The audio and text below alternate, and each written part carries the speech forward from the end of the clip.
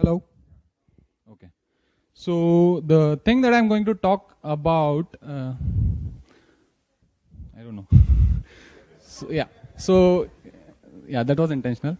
I know what I'm doing. So we have. So how many of you use third? So everybody is a JavaScript developer. So I'll start with that.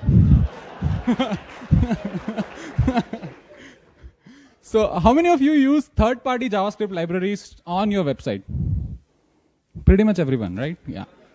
And how many of you have a problem at times that, oh, this library is creating some problem in the production, and I want to switch it off, but how many of you have that problem? There's no way to switch it off, right?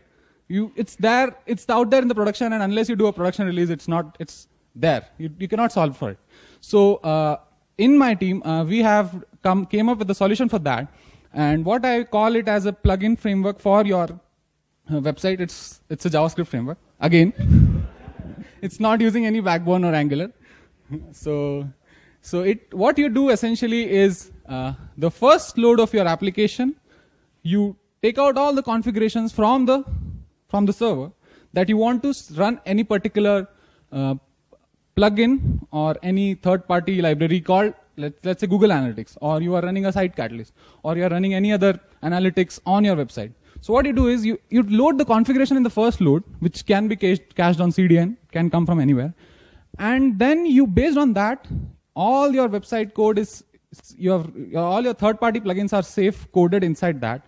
And when you are running in the website and you see that, okay, some analytics is breaking your page, in the production you can just switch the configuration that is loading in the initially, you can just switch it off, and what will result in that your plugin is off from your website. You can fix it in the next release. Till then your customers are not seeing that issue. So you don't have to do an immediate patch release. You don't have to do anything. All you need to do is load that in the initial and the config.json, pretty much I have taken it from gruntfile.js. I was inspired by gruntfile.js, and I have written that configuration in that way. So you can write it whatever way you want to.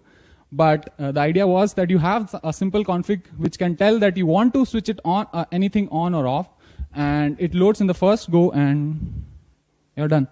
So you now don't have to do any patch releases for this. So this is how we did it. There's no Q&A, right? So